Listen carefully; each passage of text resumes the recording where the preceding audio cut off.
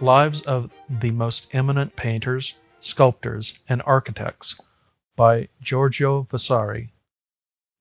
Life of Madonna Properzia De Rossi, sculptor of Bologna. It is an extraordinary thing that in all those arts and all those exercises, wherein at any time women have thought fit to play a part in real earnest, they have always become most excellent and famous in no common way, as one might easily demonstrate by an endless number of examples. Every one, indeed, knows what they are all, without exception, worth in household matters, besides which, in connection with war, likewise, it is known who were Camilla, Harpalice, Velasca, Tomiris, Penthesilea, Malpadia, Oritia, Antiope, Hippolyta, Semiramis, Zenobia, and finally Mark Antony's Fulvia, who so often took up arms, as the historian Dion tells us, to defend her husband and herself. But in poetry also they have been truly marvellous, as Pausanias relates. Corinna was very celebrated as a writer of verse, and Eustathius makes mention in his Catalogue of the Ships of Homer, as does Eusebius in his Book of Chronicles, of Sappho, a young woman of great renown, who, in truth, although she was a woman, was yet such that she surpassed by a great measure all the eminent writers of that age. And Varro, on his part, gives extraordinary but well-deserved praise to Erinna, who, with her 300 verses, challenged the fame of the brightest light of Greece, and counterbalanced with her one small volume, called the Elecate, the ponderous Iliad of the great Homer.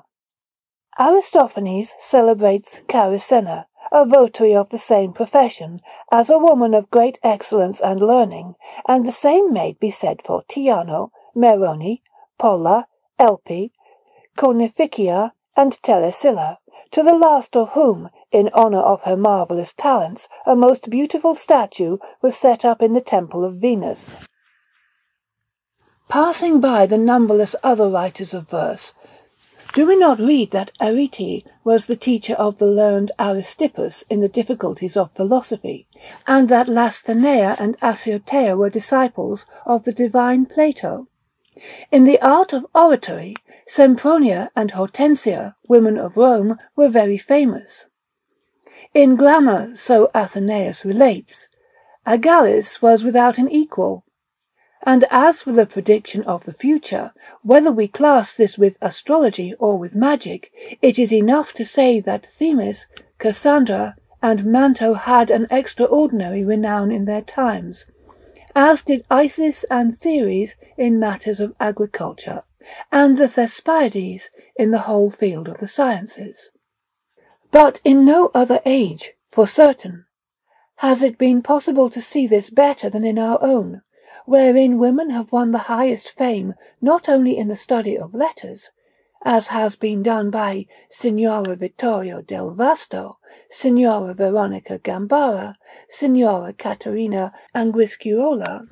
Scioppa, Nugarola, Madonna Laura Battiferri, and 100 others, all most learned as well in the vulgar tongue as in the Latin and the Greek, but also in every other faculty.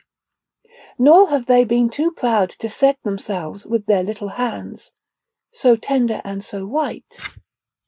as if to wrest from us the palm of supremacy, to manual labours, braving the roughness of marble and the unkindly chisels, in order to attain to their desire, and thereby win fame, as did, in our own day, Properzia De Rossi of Bologna, a young woman excellent not only in household matters, like the rest of them, but also in sciences without number, so that all the men, to say nothing of the women, were envious of her. This Properzia was very beautiful in person, and played and sang in her day better than any other woman of her city. And because she had an intellect both capricious and very ready, she set herself to carve peach stones, which she executed so well and with such patience that they were singular and marvellous to behold, not only for the subtlety of the work, but also for the grace of the little figures that she made in them, and the delicacy with which they were distributed.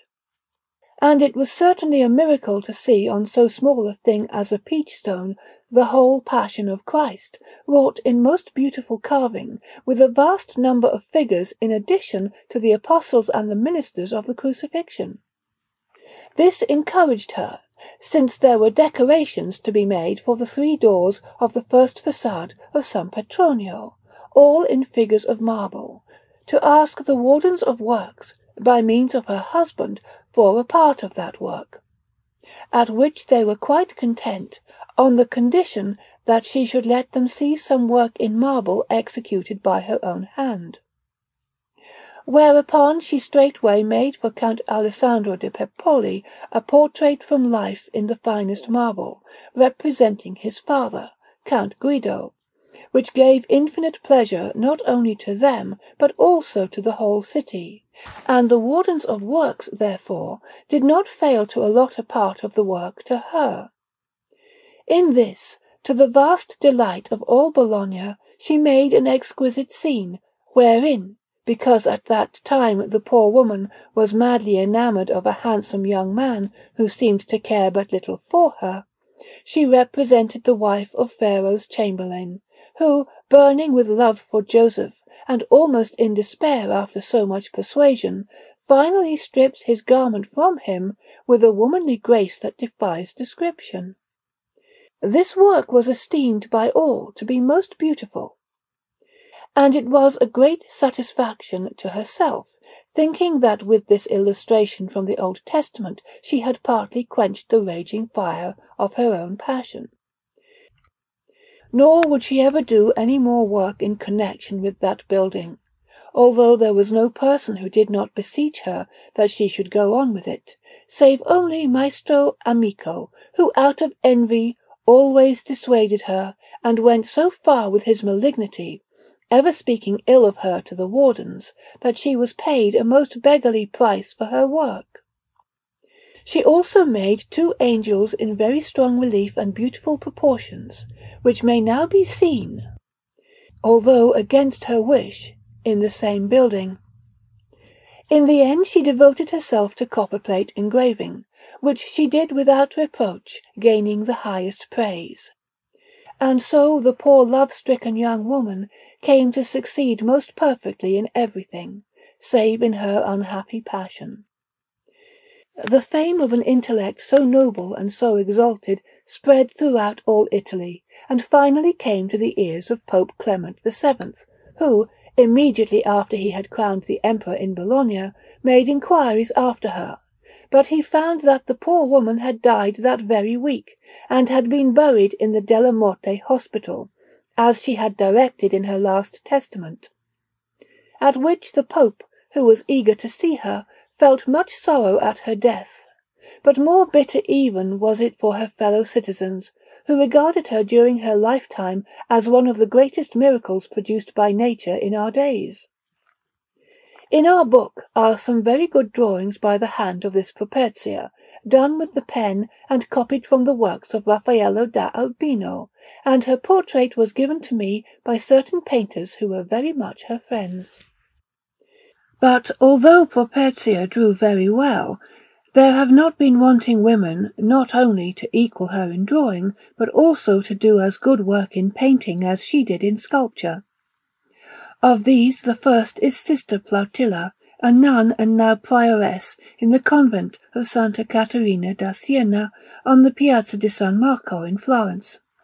She, beginning little by little to draw and to imitate in colours pictures and paintings by excellent masters, has executed some works with such diligence that she has caused the craftsmen to marvel.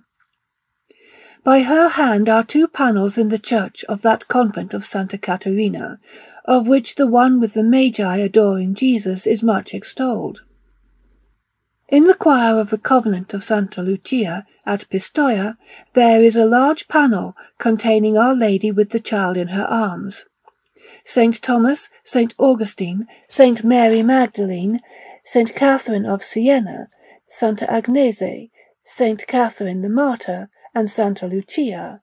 and another large panel by the same hand was sent abroad by the director of the Hospital of Lelmo. In the refectory of the aforesaid convent of Santa Caterina there is a great Last Supper, with a panel in the workroom, both by the hand of the same nun. And in the houses of gentlemen throughout Florence there are so many pictures that it would be tedious to attempt to speak of them all. A large picture of the Annunciation belongs to the wife of the Spaniard, Signor Mondragone, and Madonna Marietta de Fedini has another like it. There is a little picture of Our Lady in San Giovannino at Florence, and an altar predella in Santa Maria del Fiore, containing very beautiful scenes from the life of San Zanobi. And because this venerable and talented sister, before executing panels and works of importance, gave attention to painting in miniature, there are in the possession of various people many wonderfully beautiful little pieces by her hand, of which there is no need to make mention. The best works from her hand are those that she has copied from others, wherein she shows that she would have done marvellous things if she had enjoyed, as men do, advantages for studying, devoting herself to drawing, and copying living and natural objects. And that this is true is seen clearly from a picture of the Nativity of Christ, copied from one which Bronzino once painted for Filippo Salviati. In like manner, the truth of such an opinion is proved by this, that in her works the faces and features of women, whom she has been able to see as much as she pleased, are no little better than the heads of the men, and much nearer to the reality.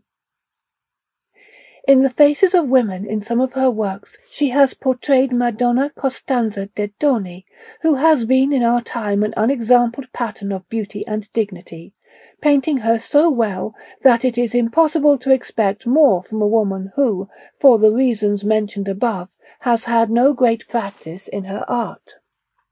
With much credit to herself, likewise, has Madonna Lucrezia, the daughter of Messer Alfonso Quistelli della Mirandola, and now the wife of Count Clemente Pietra, occupied herself with drawing and painting, as she still does, after having been taught by Alessandro Allori, the pupil of Bronzino,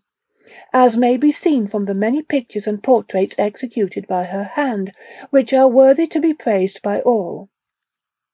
But Sophonisba of Cremona, the daughter of Messer Amilcaro Angrisciola, has laboured at the difficulties of design with greater study and better grace than any other woman of our time, and she has not only succeeded in drawing, colouring, and copying from nature, and in making excellent copies of works by other hands, but has also executed by herself alone some very choice and beautiful works of painting. Wherefore she well deserved that King Philip of Spain, having heard of her merits and abilities from the Lord Duke of Alba, should have sent for her and caused her to be escorted in great honour to Spain, where he keeps her with a rich allowance about the person of the Queen, to the admiration of all that court, which reveres the excellence of Sophonisba as a miracle. And it is no long time since Messer Tommaso Cavalieri, a Roman gentleman, sent to the Lord Duke Cosimo, in addition to a drawing by the hand of the divine Michelagnolo, wherein is a Cleopatra, another drawing by the hand of Sophonisba, containing a little girl laughing at a boy who is weeping because one of the crayfish out of a basketful of them, which she has placed in front of him, is biting her finger. And there is nothing more graceful to be seen than that drawing, or more true to nature. Wherefore, in memory of the talent of Sophonisba, who lives in Spain, so that Italy has no abundance of her works, I have placed it in my book of drawings. We may truly say then, with the divine Ariosto, that le donne son venute in eccellenza, di ciascun arte of hanno posto cura. And let this be the end of the life of Properzia, sculptor of Bologna.